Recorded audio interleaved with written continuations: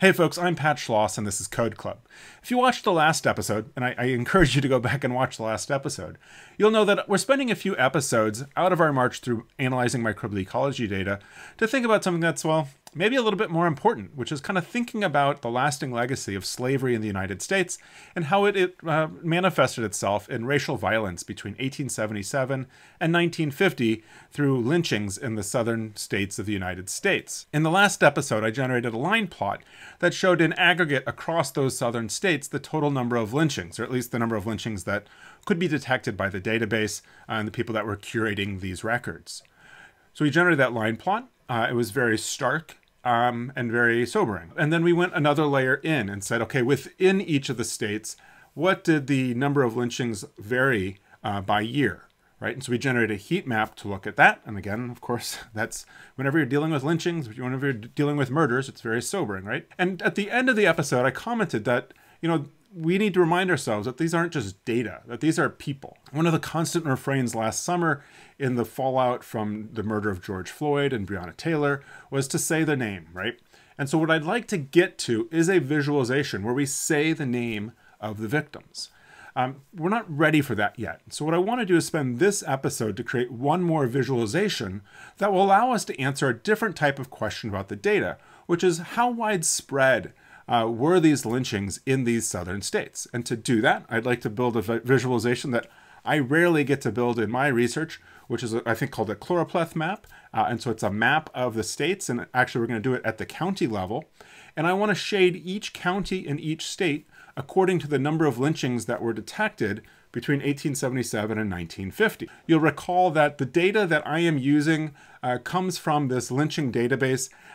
It's very easy to get the data, but the data aren't publicly available. And so I'm reluctant to make those data available on behalf of the original investigators who, it's theirs, right? It's not mine. I need to respect that. The code that I'm going to generate, I will post to a blog post that's linked down below in the notes. So I would strongly encourage you, if nothing else, get the code, look at it, and see if you can make sense of what's going on after the fact, and perhaps read along as I go through this episode. Again, we're here in our studio. I'll go ahead and open up my Juneteenth by state.r script, and I'm going to go ahead and create a new R script, and I'll save this as Juneteenth map.r.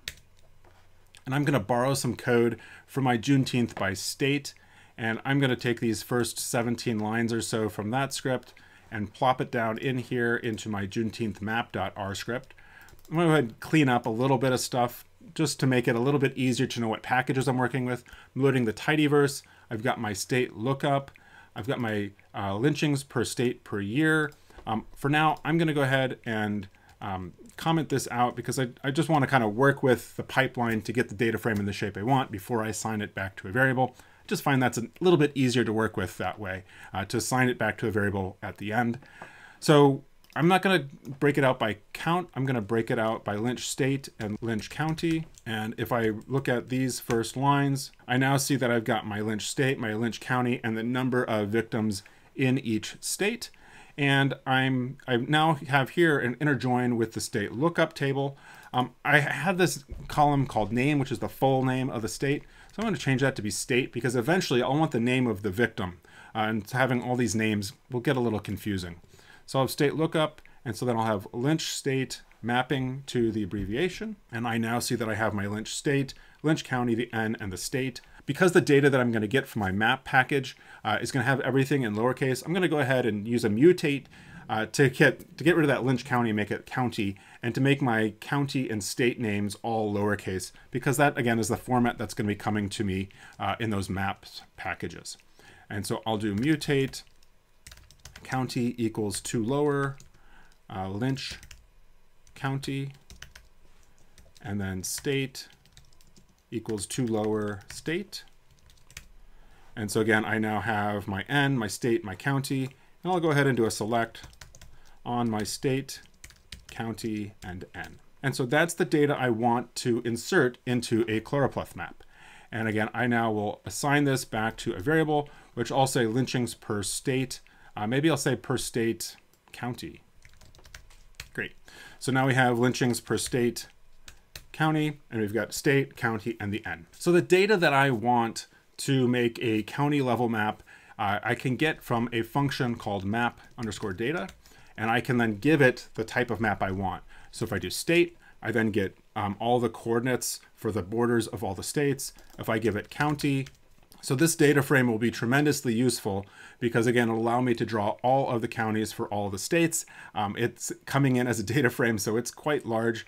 And so I get, again, the longitude, latitude, the group for drawing the borders, the order, as well then as the region and subregion. So in this case, the region is the state, the subregion is the county, or I guess in Louisiana, it would be the parish. Now, one of the things that I've been warned about working with old data, so data from before, say, 1850, or certainly going back to 1877, is that the counties that we had, say, in 1877, are not necessarily the counties that we have today.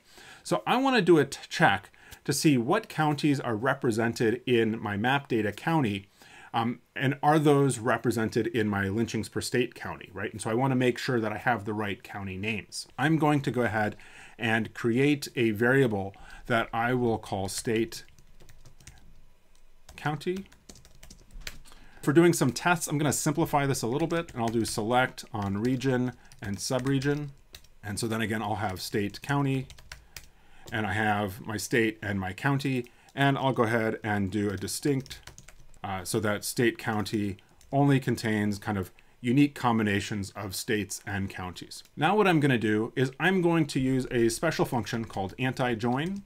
And so anti-join looks at what values or what rows are in one data frame but not another. So another way of thinking about this is that a inner join joins two data frames together, and that you join on a certain column in each of the data frames, right? And so if there are any columns or rows that come together and they would produce NA values because perhaps one row is missing from another, a key from one is missing from another, then that wouldn't get brought into the inner join. The anti-join will tell you which of those rows would have been discarded. So let me show you with an example. So again, if we do anti-join with lynchings per state county, comma, state county, and we'll do this by, and we're going to have two columns that we'll join by, right? So we'll do county equals subregion, right? So we're going to use the county from lynchings per state county and subregion from state county.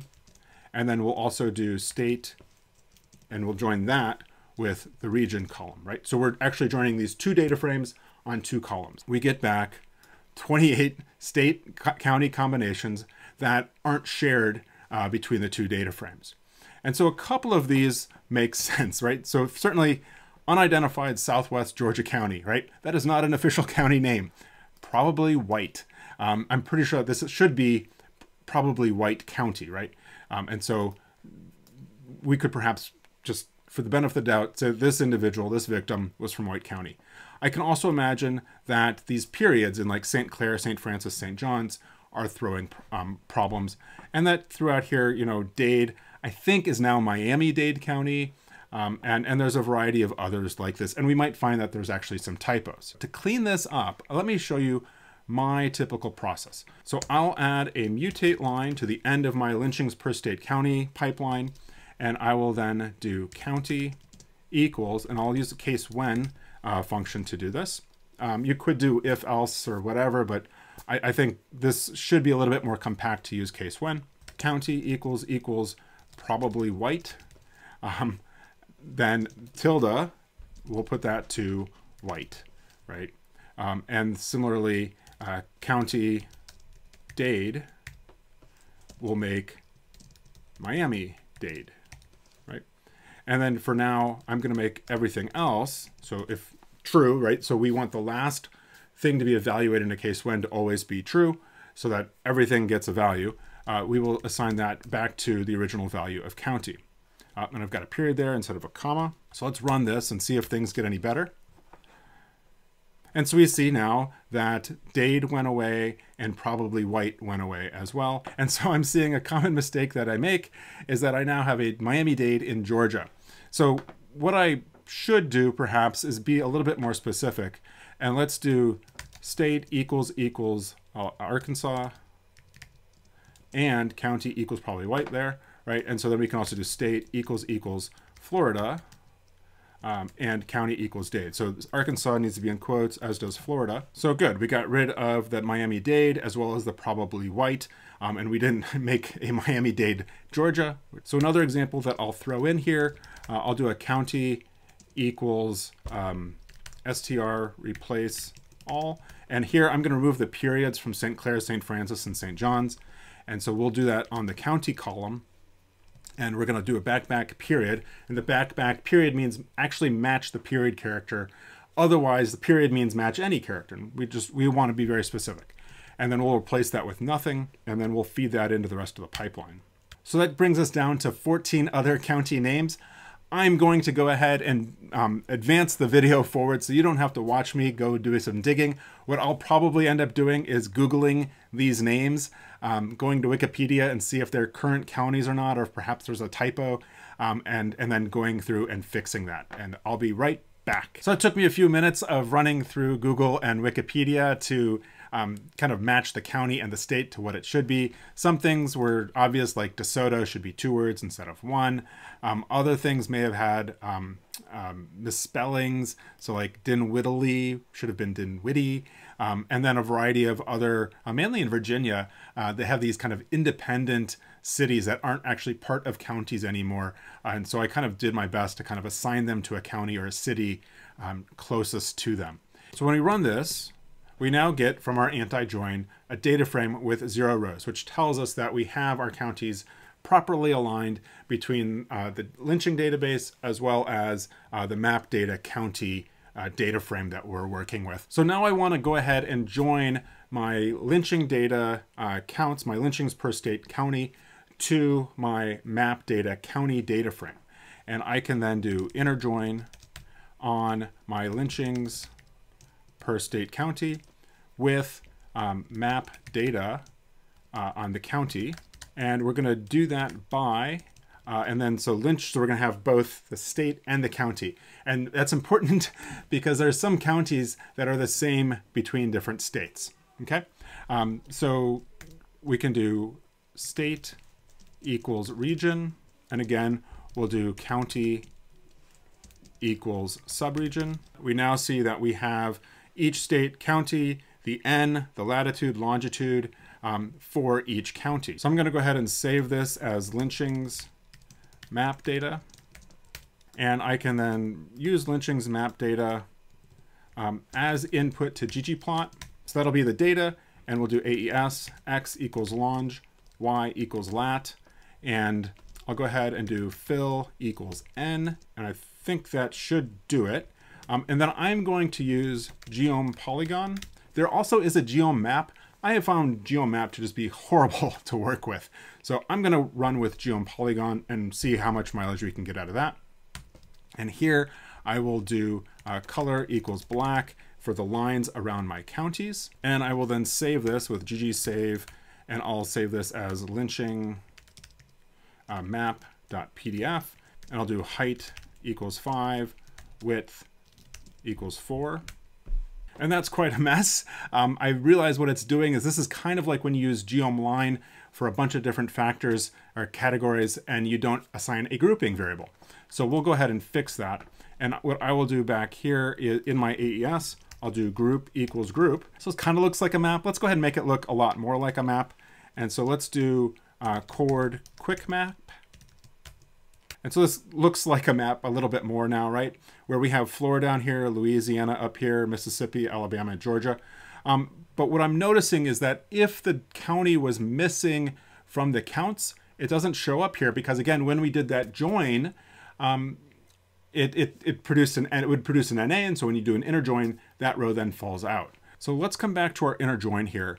And instead of inner join, I think what I'm going to do is right join, because I want to take the map data that's in the county and that's in the lynchings per state county.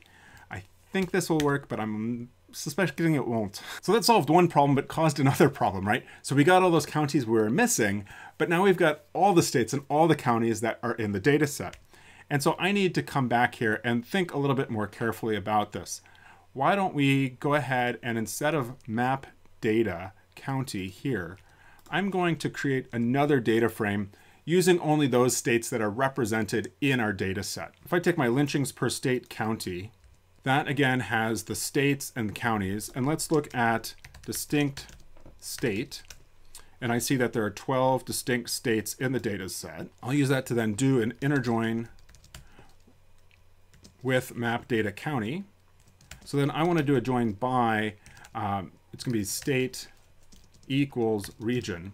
And so now what I've got is I've got the state and the counties, and I think that should do it. So this I'm going to call then my county map, and I will bring that back over here to be county map, and my column names here are going to be state and subregion. So this could be state, county, subregion. That seems to join pretty well. And so that looks a lot better, right? So again, the problem initially was that we were missing counties in our lynching counts, right? And so we needed to then join in to get all the other county parameters or coordinates. Doing that, then we got the counties for all the United States. And so then we needed to filter to only get those states that were in our data set. So we want only the counties from the states we're looking at. And we're seeing grays in there, and the gray is the NA color. But I'm going to treat the gray as a 0. And so I need to go back and change those NA values to zeros, because I'm going to assume that if there wasn't one reported, that it wasn't there. Of course, we know that's not true, that there's probably a lot of underreporting. But for now, I'm going to be pretty content with that. And I can then do mutate on N to do N is going to be if else. So if N is an NA, so we'll do is.NA. Then we're going to put in a 0. Otherwise, we're going to report the N. And so let's run these two lines and see if it works. It's complaining because false must be a double vector. I think 0 is coming in as a 0, as a double, whereas N is an integer. I think that's because we used count, and count creates integers, not doubles. Whatever. So we have a couple options. We could say as integer for N, or we could actually do 0L, and the L will make 0 an integer rather than a double. Now, that runs without a problem, and we can then feed this into our ggplot. And so now we've got every county being some shade of like, dark blue to light blue. I'm not a fan of this color palette, so let's go change that now. So I'll do that with scale fill gradient. And we will do low equals FF, so white, and then high, we'll do FF0000, which is red. And I'm going to go ahead and do limits 0 to NA. So I think this looks better. I'm going to put the legend to the side for now, and I'll worry about that later. And what I want to focus on first are these borders. So the county borders are really thick, and I don't really have any good definition of where the states are. I can see them, but maybe you can't. So what I'll start by doing is here in geom_polygon, I'll do size equals, let's do 0.2. So that gives a much thinner look to the borders for our counties. And we might play with this again later as we start adding on a border for the states.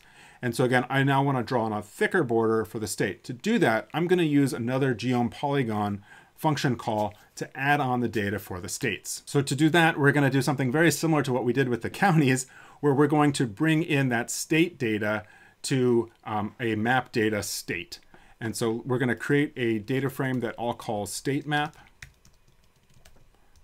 But before we get there, I'm going to do map data state. So again, we get a data frame with the coordinates for each of the states, which will be very useful.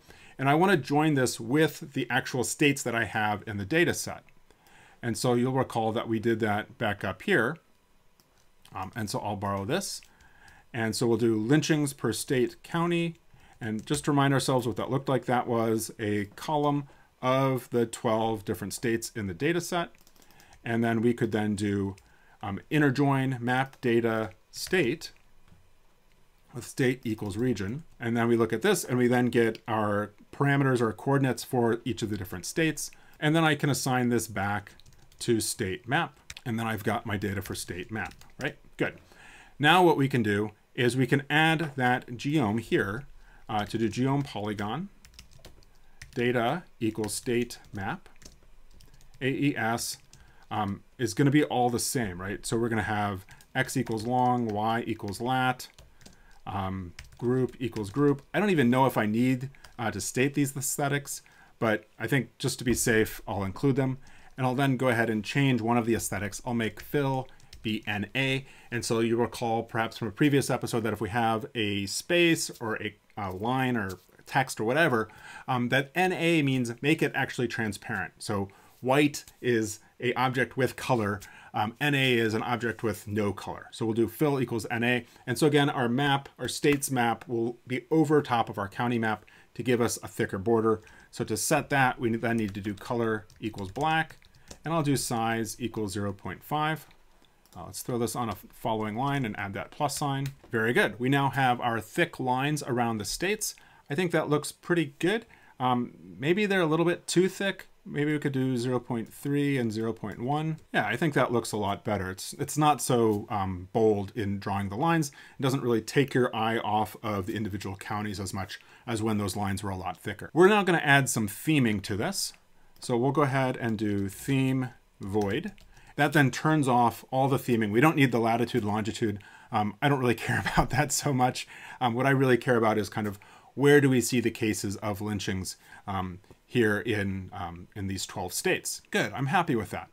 Let's go ahead and add a title. So I can add a labs function here and say title equals lynchings were widespread throughout the US South between 1877 and 1950. And we saw in the last episode that we could create a variable to plug in there with the glue package. I'm not going to worry about that right now. If you want to do that, go for it. I give you permission. And so we see our title is too long, and we've seen that we can fix that by doing theme, and we can then say plot.title equals element text box simple. And I need to make sure that I've got library ggtext loaded here. So we're getting in the ballpark. Let's go ahead and use a face equals bold, size equals 18. So one of the challenges with using the coord quick map is that with maps that it's basically coord fixed. It's a special version of coord fixed, which makes the units or the spacing of the units on the x-axis the same as the y-axis. I find that then causes big problems with laying out your figures, say in a PDF or some kind of dimensionalized file format. Before I go in and muck with the title anymore, I'm going to fix that legend. And maybe what I'll do is kind of lay it on its side and put it here in the Gulf of Mexico. So first I will give it a name. So I'll say name equals number of lynchings, \n. So I've got a title now. Again, what I'm going to do is lay that down on its side here in the Gulf of Mexico. So I'll do legend.position equals C, and then you give it a 2-element vector for X and Y position of where you want the legend. So I'll do 0.3 and 0.1. We're getting there. We've moved it to the Gulf of Mexico. Now we'd like it to lay on its side. And to get that, I can do legend.direction equals horizontal. So that looks pretty nice. I'm going to go ahead and capitalize the L in lynchings because to me, it seems like it's a title and it just looks like it's an I rather than an L. And again, I'm doing that up here in my name for the scale fill gradient. And so I think that looks better. Let's now go ahead and look at the margins that are around our title. And I can set that up here in element text box simple, where I could say margin equals margin. And I'm going to say for the top, let's do 5, right 0, bottom 10, left 0. And so again, I need something on the left probably here, right? So if I put in 5 there. So one last thing that I think I'll do to tweak this is that this title, I think it should say lynchings of black people were widespread throughout the US South. And there's something I wish I would have included in the previous episode's titles, because yeah, there were white people that were lynched as well as Hispanics and I'm sure Native Americans. But the data we're looking at here are of black people. So let's make it specific that we're looking at black people's lynching deaths. And so we'll say lynchings of black people. I'm happy with the way this turned out. I think it does a very nice job of showing where lynchings occurred over this time period. And it is a bit jarring to look at and think about. And I think I know that I am distracted because I want to look at this and I want to look at the individual counties and see where those lynchings occurred. So one critique that I would have of this visual, and it's kind of a critique of all heat maps, is that we have a very skewed distribution in the number of lynchings per county. And so we have these 3 counties in northern Louisiana that are kind of, very high levels, probably up above 30, around 30 or higher. And because we've got to represent those with a color, it kind of mutes the colors of all the other counties. Something we might think about doing would be, can we perhaps turn this into a categorical variable? So we might have a variable that's, say, like greater than 20. And so those greater than 20 are all dark red. And then we scale between 0 and 20 rather than between 0 and 30, or 0 and 35, as it were, right? And that might give some of those paler reds a little bit more color to make it easier to differentiate between the shaded counties and those counties that are white, indicating the 0, right? Anyway, there's always more that you could do with the visual, but like I said, I find this very compelling. I want to spend time looking at the different counties, and it makes it's a story, right? It's an interesting story.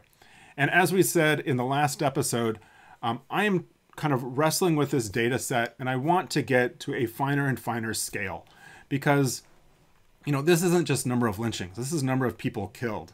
And a number is an aggregate, and it's losing track of the individuality of the person. And, in many cases, we don't have a choice, right? We need to aggregate people together. But something that I would like to do for this series of videos is really get down to the individual level. So what we'll do in the next episode is we'll take this map, this framework, and we're going to build an animation where I will light up each county for each victim. And then for each victim, we're going to display their name with the county that they were murdered in. And then kind of use ggAnimate to make an animation out of that. And I think that will be very powerful and will be, just really powerful. So I'm looking forward to working through that with you. But make sure that you are subscribed to the channel so that you know when that episode comes out. I'm not totally sure when that is going to be released. It might be Saturday on Juneteenth, or I might save it to Monday so that we can have more time to digest these materials. We'll see. Anyway, I hope you do request the data and work with the data on your own. There is far more data in here than what we are working with, and I really encourage you to work with the data. I think by working with the data, you also learn a part of our history, right? And you gain a greater appreciation for kind of the barbaric practices of our country 100 years ago, and perhaps that we realize that a lot of things haven't changed that much, unfortunately. So anyway, we'll see you next time for another episode of Code Club.